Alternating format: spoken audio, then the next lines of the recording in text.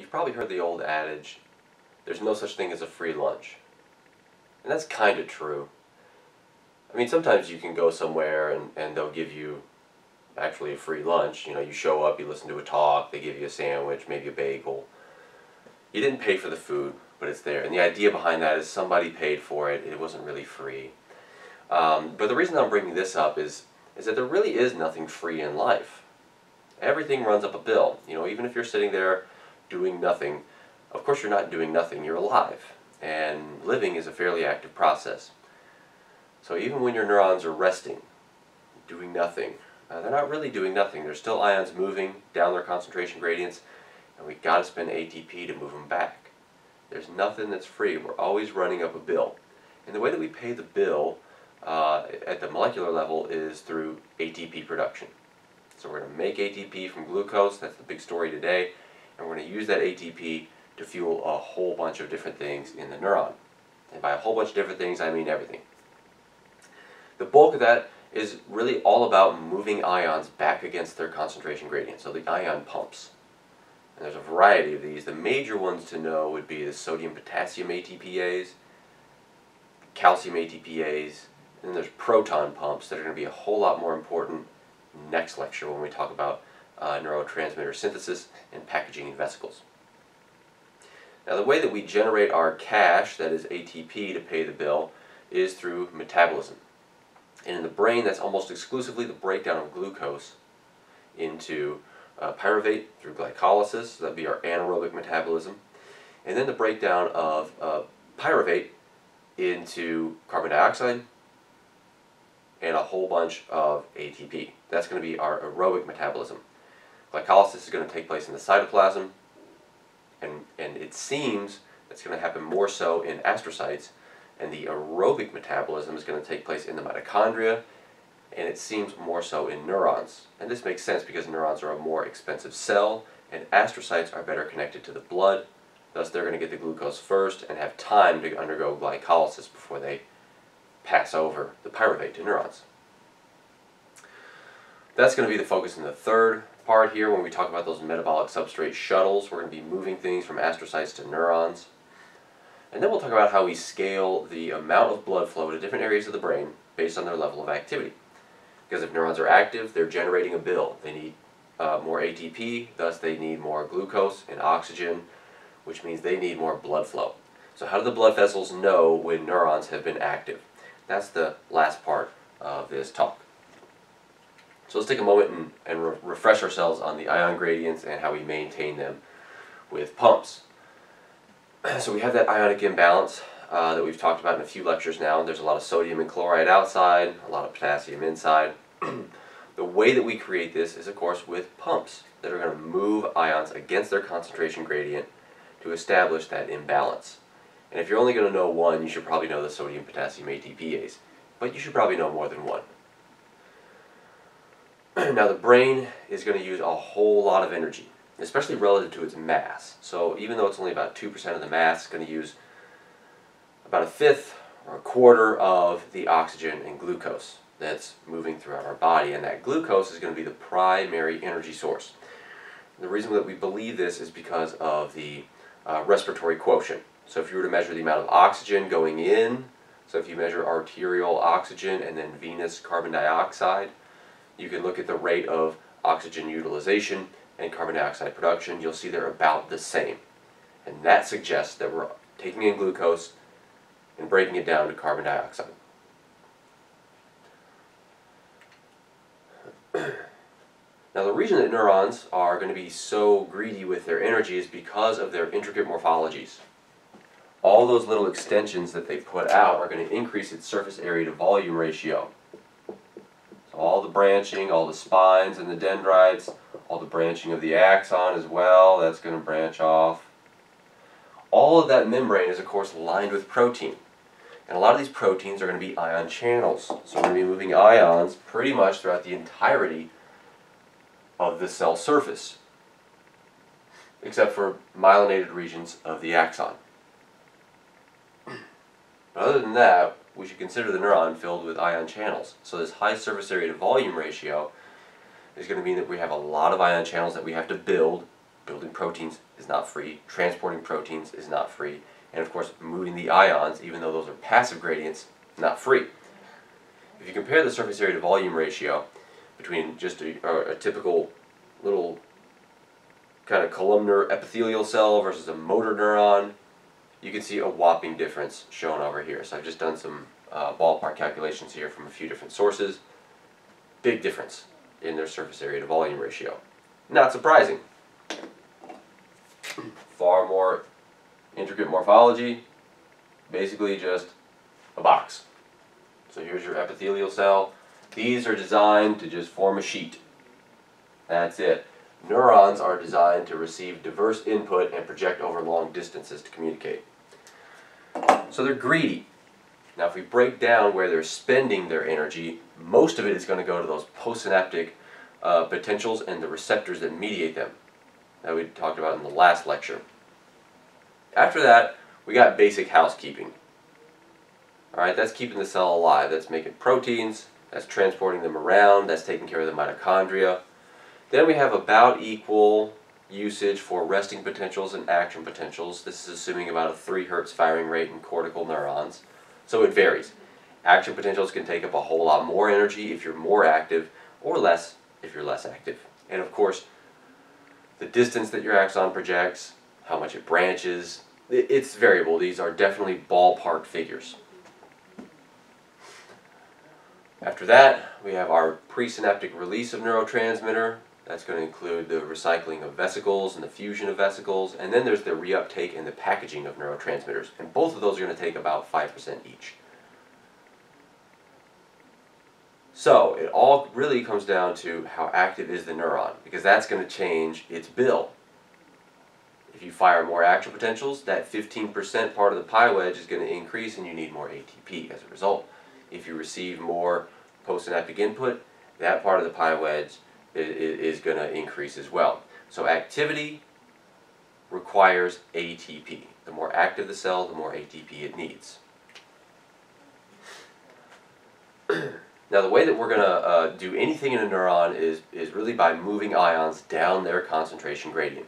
And that means we need to establish these concentration gradients. So anytime you open an ion channel, ions are going to move in accordance with those two forces. The diffusive force and the electrical force. But we're going to get a movement of ions, and it's going to be passive. So in general, what we're going to be doing is moving down our concentration gradient. For example, sodium flows in, potassium flows out. So you open a non-specific cation channel and cations are moving in both directions, basically down their concentration gradient.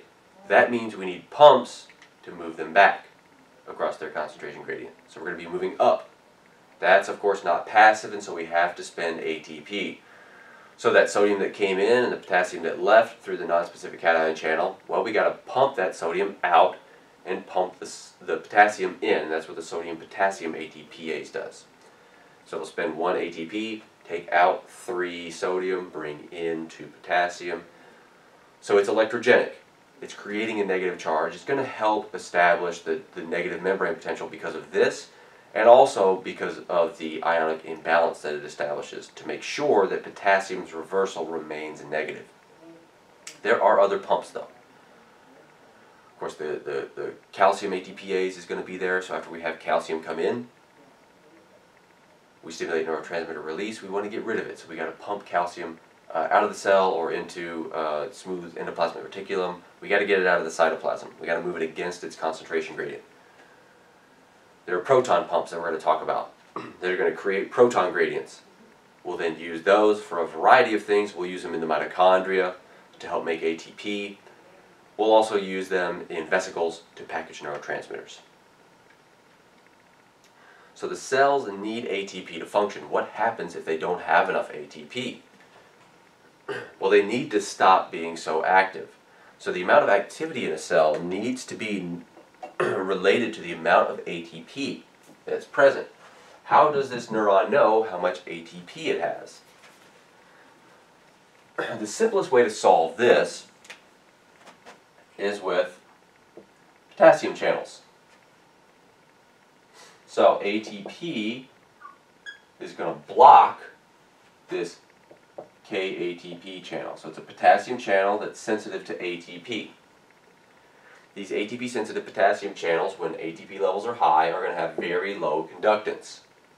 So, high ATP, low potassium conductance. Thus, we're more excitable. Decrease your ATP levels, and by that note, increase your ADP levels.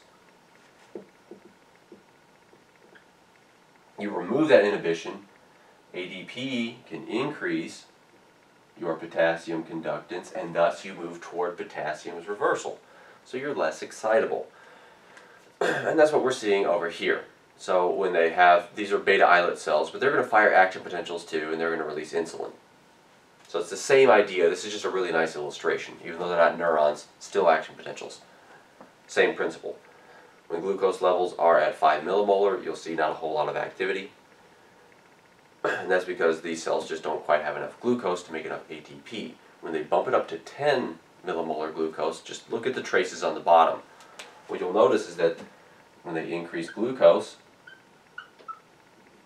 that leads to an increase in ATP, and what you see is firing of action potentials to stimulate insulin release, because now there's glucose around. Since there's glucose, we should release insulin so we can utilize it. So this makes a whole lot of sense. The reason that neurons do it is because if you don't have the ATP to support the action potential, you shouldn't fire it. So when ATP levels drop, become less excitable. And you'll notice on the bottom, there's that inverse relationship between the red trace and the orange trace on the bottom, so the third and fourth traces.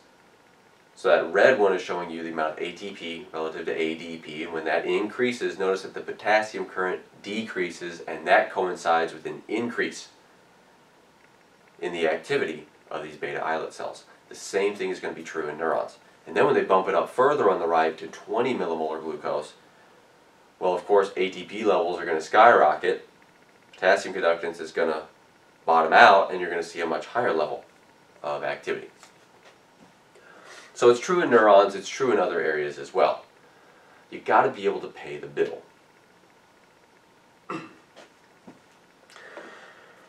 So when we bring in glucose, the ultimate goal is to make ATP. And we can think of this as basically a two-step process. There's glycolysis, or anaerobic metabolism, and then there's, well, of course, pyruvate oxidation, and then oxidative phosphorylation, or aerobic metabolism. So anaerobic in the cytoplasm, aerobic in the mitochondria.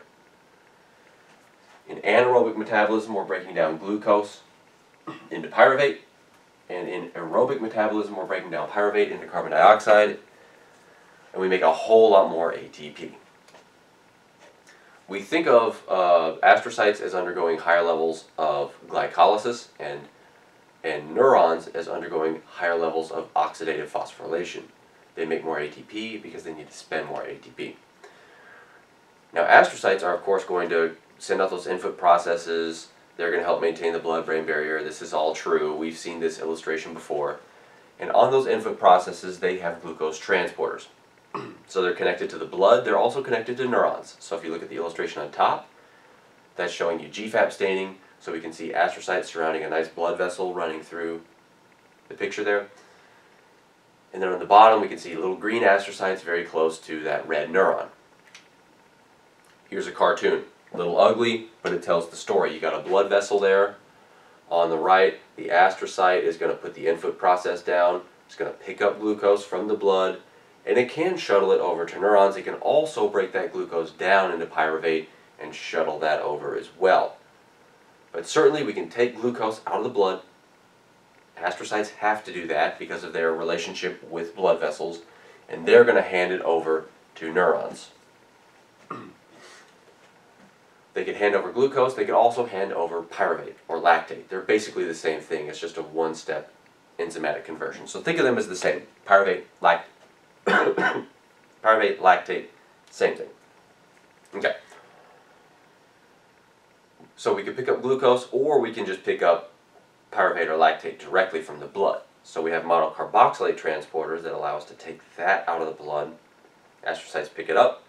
They can send that over to neurons. So whether they're making the lactate or pyruvate themselves from glucose or just picking it up from the blood, astrocytes can also transport that to neurons. That pyruvate is then going to be used to fuel the TCA cycle. The TCA cycle is going to make a couple of electron carriers. That would be FADH2 and NADH. And these electron carriers donate electrons to the electron transport chain. That's the bottom of this, and that's where we get our big payout through oxidative phosphorylation. So, regardless of where you're getting it from, what we really care about is pyruvate and lactate, because that is what's going to give us the most ATP. When we break that down through the TCA cycle, what we're doing is stripping off electrons, and when we break apart those bonds, we're liberating carbon dioxide. That's why we breathe that out. So we break down pyruvate into carbon dioxide, and the electrons that we take away, we transfer to the electron transport chain in the mitochondria. That then fuels ATP synthase, and we make about 30 ATP compared to the net 2 that we get in glycolysis.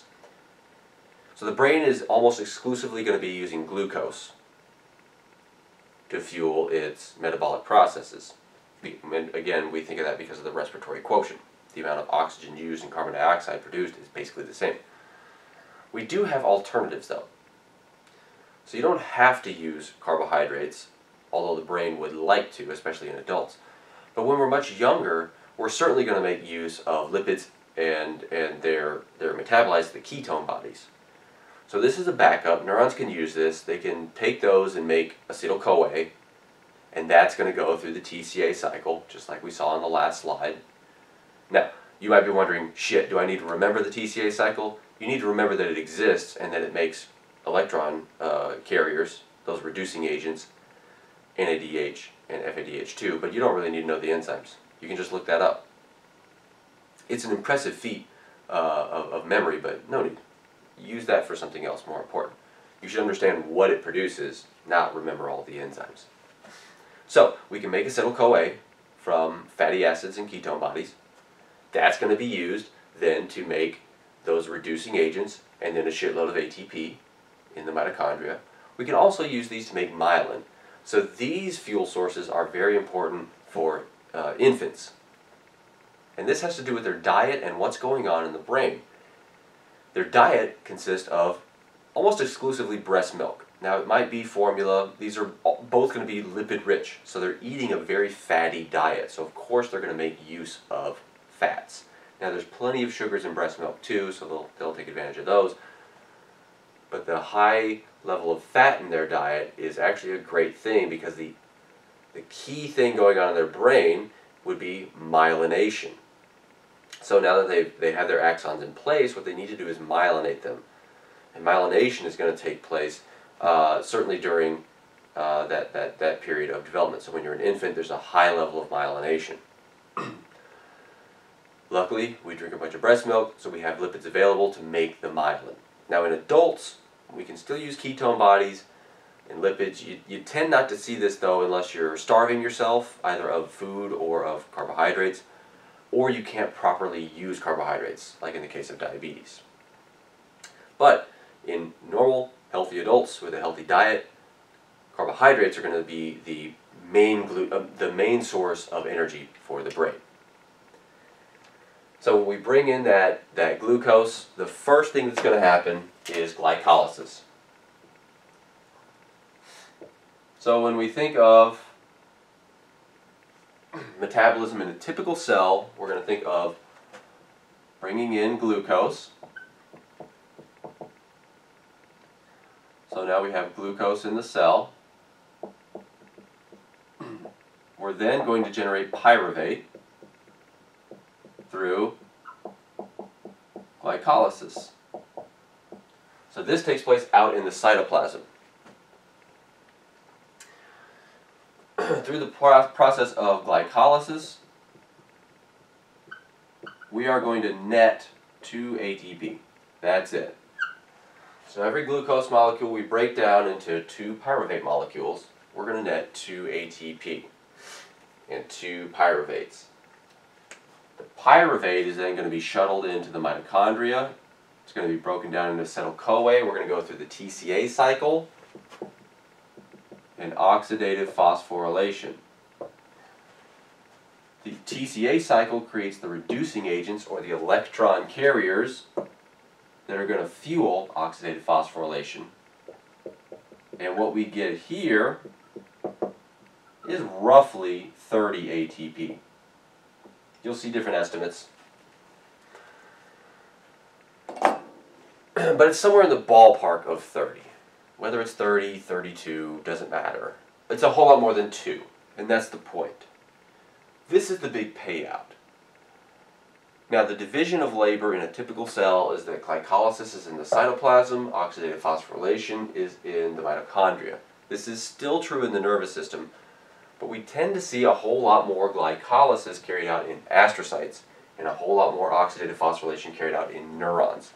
It's not exclusive. It's not 100% glycolysis in astrocytes and 100% oxidative phosphorylation in neurons. But we tend to see more glycolysis in astrocytes and more oxidative phosphorylation in neurons.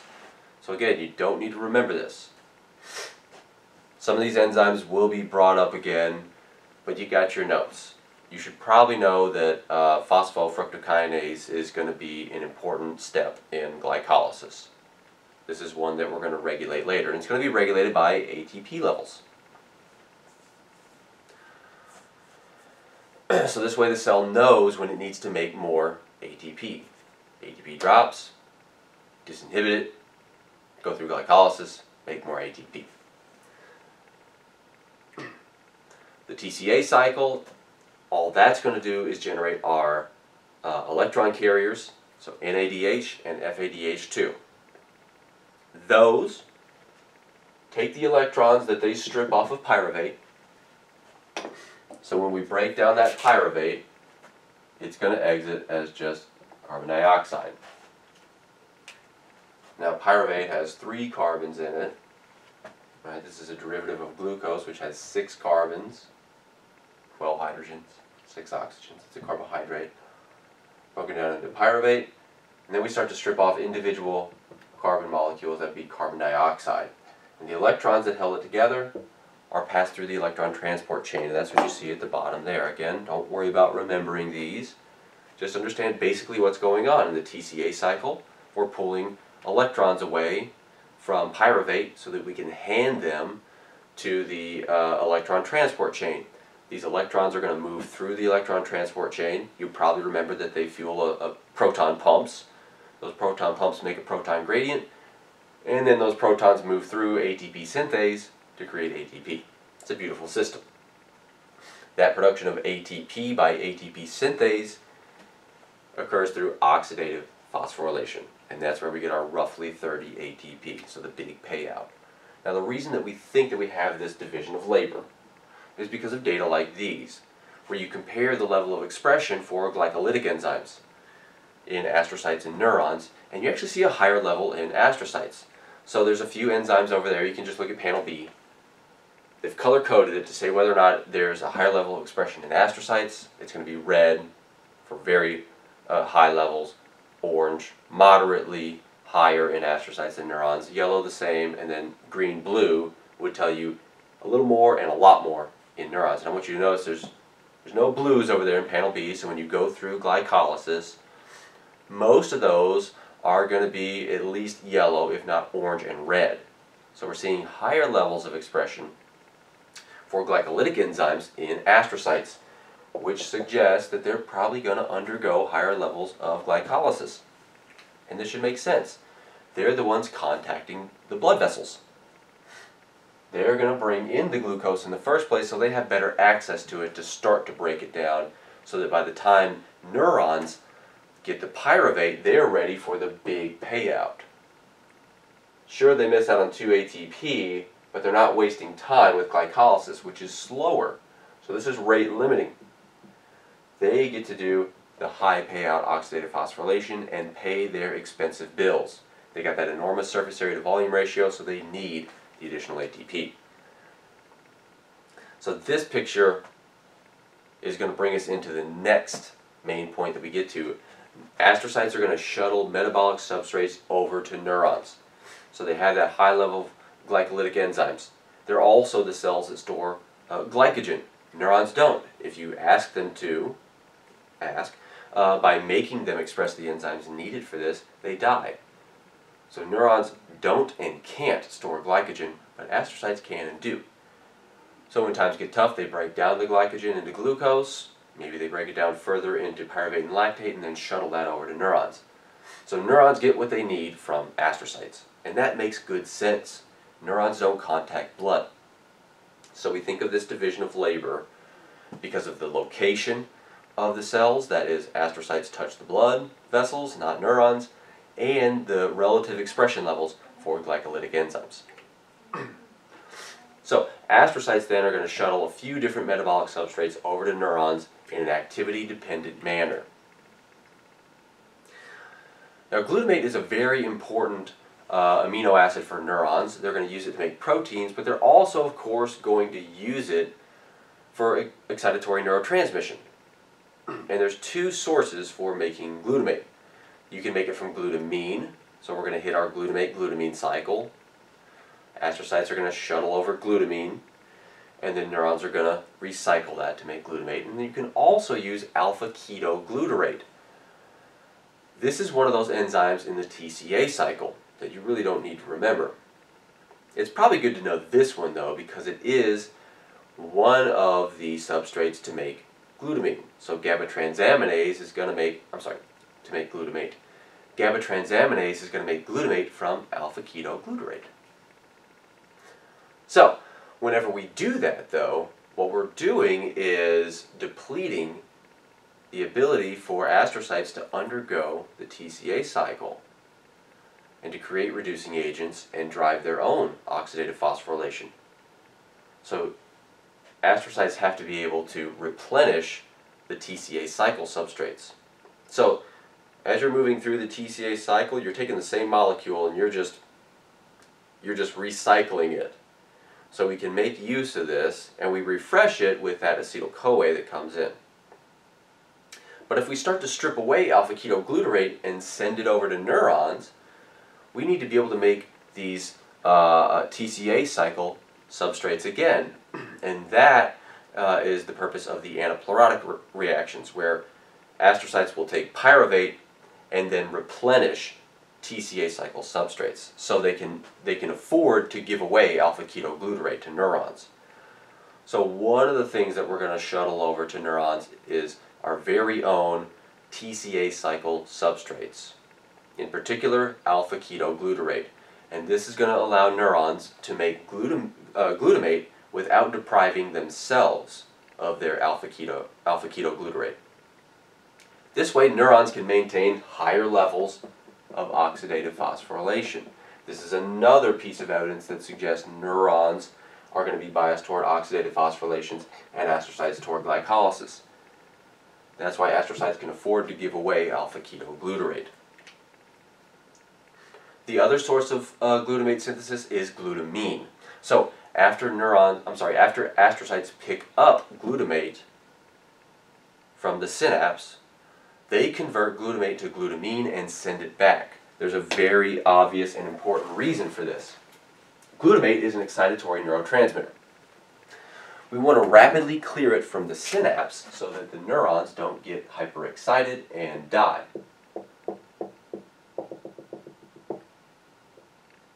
So we want to have a brief burst of glutamate, and then we want our astrocyte over here to pick up that glutamate. We're going to convert it to glutamine. Now it's purple. And we can spit that out. That's totally fine.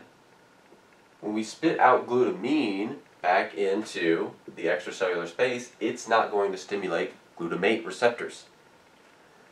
Then neurons can pick up glutamine, convert it back to glutamate, and repackage it into vesicles. If we just picked up glutamate and spat it back out, we'd be spinning our wheels and nothing would happen. So, after astrocytes reuptake glutamate, so they remove it from the synapse, they're going to convert it to glutamine. The enzyme that synthesizes glutamine is called, as luck would have it, glutamine synthetase. That glutamine is sent back over It's a one-step reaction then. After neurons pick up glutamine, glutaminase converts it to glutamate. And now you've safely recycled glutamate without having to worry about excitotoxicity. Now, all this excitatory glutamatergic activity is going to, of course, cost us. It's going to cost the neuron, it's also going to cost the astrocyte. The reason that we're able to pick up glutamate is because we're riding along those passive ion currents. Jesus. So we have a lot of sodium outside, a lot of potassium inside. So whenever we pick up glutamate with our excitatory amino acid transporters, I'm going to draw that kind of like a funnel, excitatory amino acid transporters, we're also going to pick up some sodium. So we'll pick up sodium, which is high outside. We'll pick up some protons, and we're going to send out potassium. So we have passive ion movements that are going to drive the uptake of glutamate. This way we can bias it toward uptake. So we're less likely to get reverse transport. Of course, you'll notice we're bringing in sodium, we're putting out potassium. We're going to need to stimulate our sodium-potassium ATPase. So that has to keep running. This creates work for the sodium-potassium ATPase. ATP levels drop. So when we're bringing in glutamate, what we're doing is depleting the cell of ATP because of the sodium-potassium ATPase. That ATP was inhibiting glycolysis. So the more ATP we have, the lower the rate of glycolysis. When ATP levels drop, we get an, I don't know where I'll be able to fit that, we'll write it up here, an increase in glycolysis.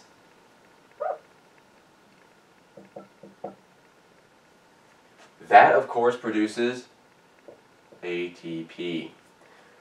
It's also going to make pyruvate and lactate that we can then shuttle on over to the neurons, because since neurons released glutamate, we know they were active. Since they were active, we know they need ATP.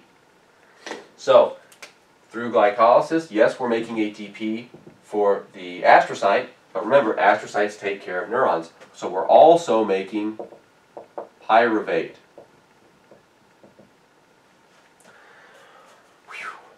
With 1A, pyruvate.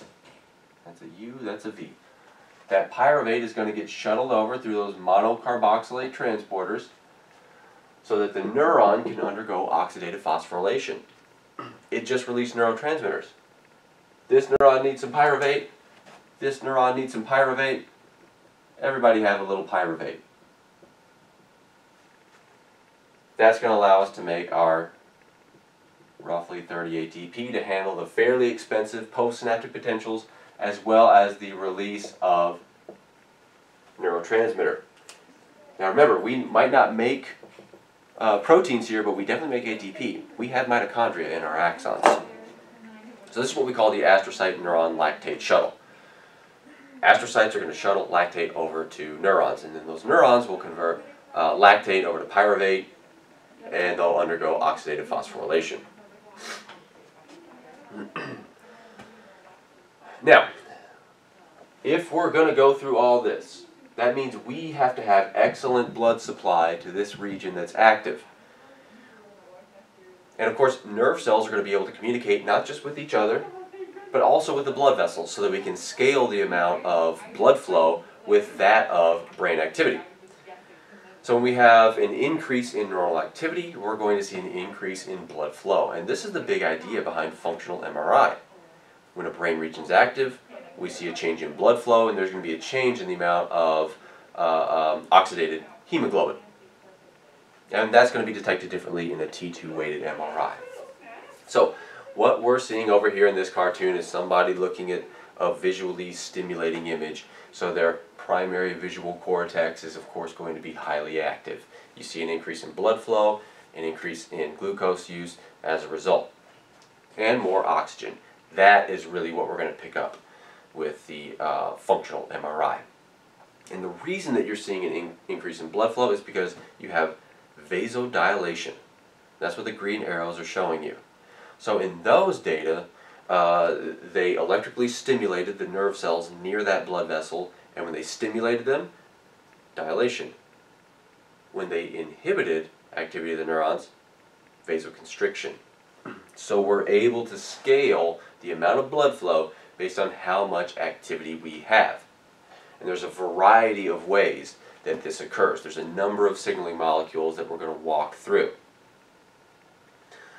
So, all of the energy that we create in our nervous system is ultimately derived from the blood. We eat food, food is broken down, the glucose, lipids, those are going to enter the blood and get transported to the brain. Astrocytes will pick it up and they'll shuttle it over to neurons either as glucose or pyruvate or whatever it may be.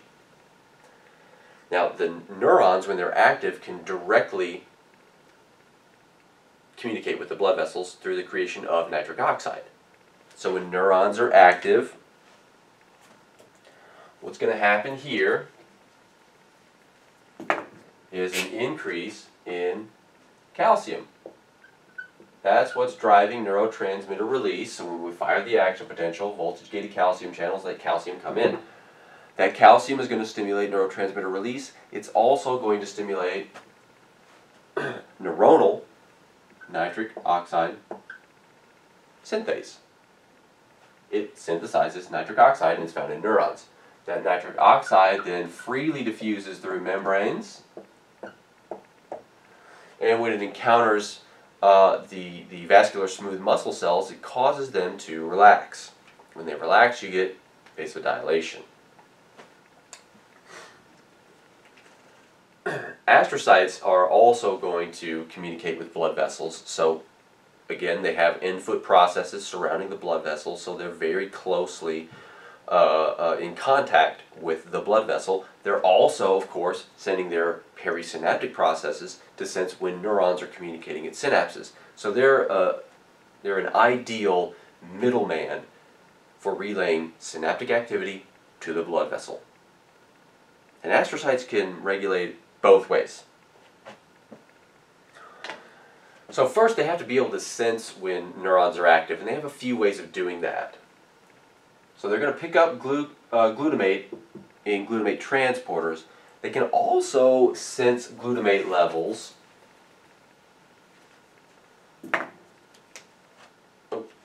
via glutamate receptors. So these won't be your AMPA and NMDA receptors, except when they are. But in this case, what we're dealing with are metabotropic glutamate receptors. 1, 2, 3, 4, 5, 6, 7. Metabotropic glutamate receptors. You've probably heard of mGluRs before. Now, what these are going to do is stimulate phospholipase. And phospholipase is just an enzyme that cuts phospholipids. And different types are going to cut at different sites. Now, the particular phospholipase activated here is phospholipase A2. This is going to create arachidonic acid. So it's going to cut phospholipids in the membrane, and it's going to liberate from there arachidonic acid. So when we create arachidonic acid, that can leave, I guess we need a blood vessel on here, that can leave and encounter the, that's going to look inappropriate. Let's see here. Let's see if we can do that. There we go, that's probably safer. That arachidonic acid can then cause vasodilation. So the arachidonic acid is going to be metabolized, and we're going to make a couple different signaling molecules. EATs and the prostaglandins. You've probably heard of prostaglandins before. So these are going to be created during inflammation, for example, and they're going to contribute to that redness that you get. Whenever you have an injury, the surrounding tissue will turn red because of an increase in blood flow. So prostaglandins, which we're thinking of with inflammation, increase blood flow, and they're going to do that through vasodilation. So the arachidonic acid is converted to either EATs or your prostaglandins, and these will dilate our blood vessels. Now, of course, you can't forget homeostasis.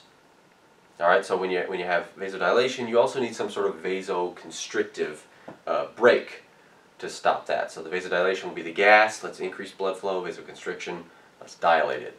So the arachidonic acid can also be exported from the astrocytes. Now, if the arachidonic acid itself leaves, and rather than being metabolized first, is taken up by the vascular smooth muscle cells, they metabolize it and they make something different. They're going to make 20 heat, which is actually going to then stimulate the muscle cell and cause constriction. So when there's conversion within the muscle cell, we're going to get constriction.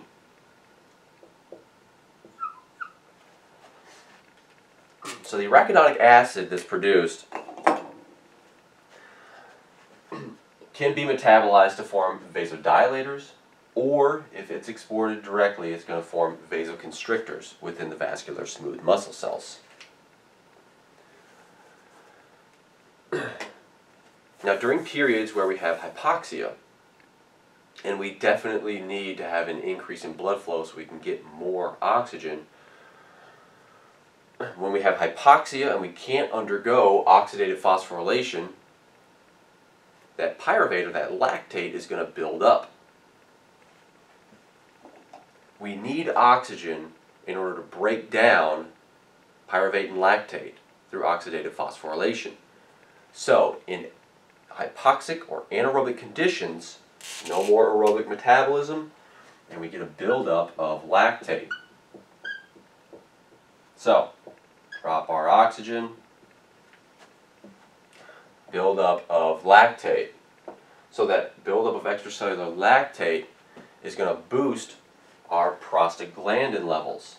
So it's going to increase that vasodilating signal. And it's going to do that by preventing reuptake. So lactate is going to be a prostaglandin reuptake inhibitor. So when oxygen levels are low, the buildup of lactate leads to a buildup of prostaglandins. That then increases the vasodilatory signal to our smooth muscle vascular cells. So we get vasodilation and an increase in blood flow so that hopefully we can boost those oxygen levels again. Now whenever we have high levels of astrocyte activity as a result of neuron activity, we should hopefully remember that astrocytes don't fire action potentials. What they do instead is have those calcium waves. So when we have calcium waves going on in astrocytes, this is going to lead to potassium efflux. And this brings us back to those nifty calcium-sensitive potassium channels. So we have our calcium wave because of a high level of activity. That's going to cause potassium efflux. Now here's the weird thing.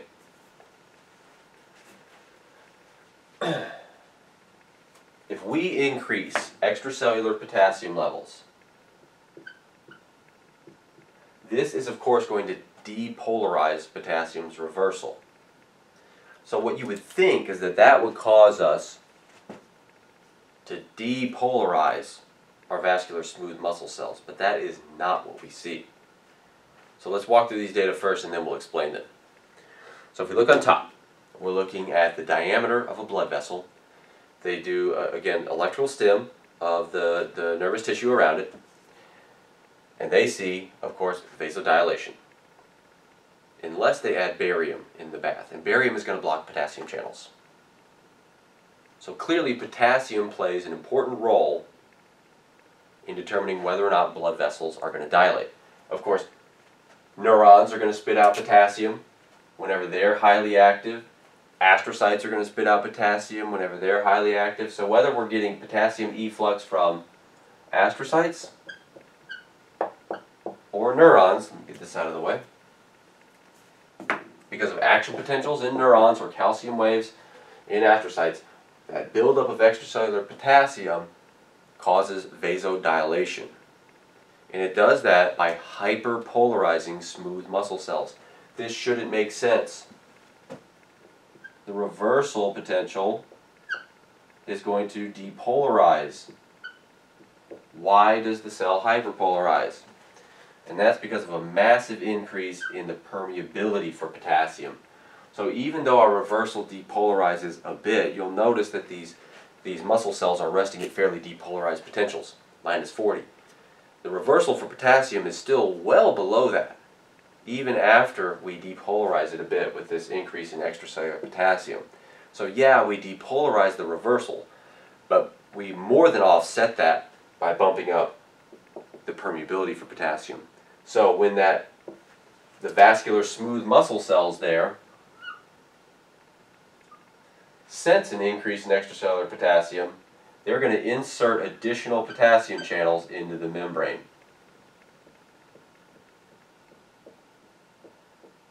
That's how you can think of it. It's kind of a lie. The potassium channels that are there just have a higher level of conductance. I don't know why I lied about that. Anyway, we get an increase in potassium permeability in our vascular smooth muscle cells. And that is what causes hyperpolarization, and that is what then leads to vasodilation. So neurons can spit out nitric oxide. They can also spit out potassium. Astrocytes can spit out a number of arachidonic acid metabolites. That's going to be stimulated by neuronal activity. So when we release glutamate, mGluRs create arachidonic acid. And then depending on what else is going on out there in the world, for example, are you a little hypoxic? Do you have some lactate buildup? Well, that's going to bias us toward prostaglandin signaling and thus vasodilation. So we can have vasodilation when neurons and astrocytes are more active, and this way we get activity-dependent changes in blood flow. We also get activity-dependent changes in glucose uptake. So the amount of uptake that the astrocyte is able to, the amount of glucose that the astrocyte is able to pick up depends on how much is outside and how much is inside.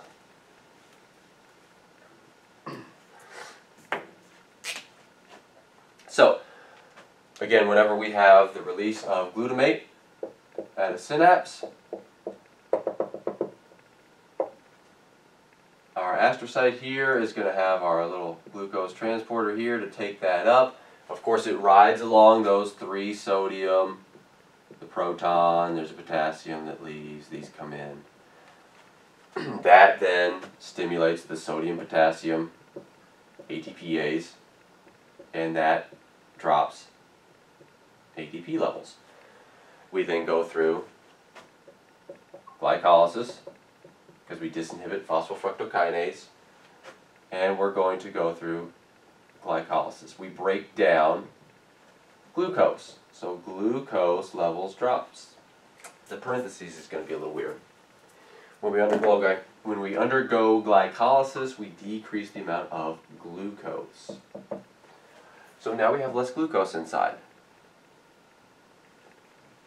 When we remove glucose from the inside, it then facilitates the uptake of glucose from the blood. So we essentially create a glucose sink. So then our glutes, the glucose transporters, can more readily transport glucose from the blood back into the astrocyte and keep this whole system going.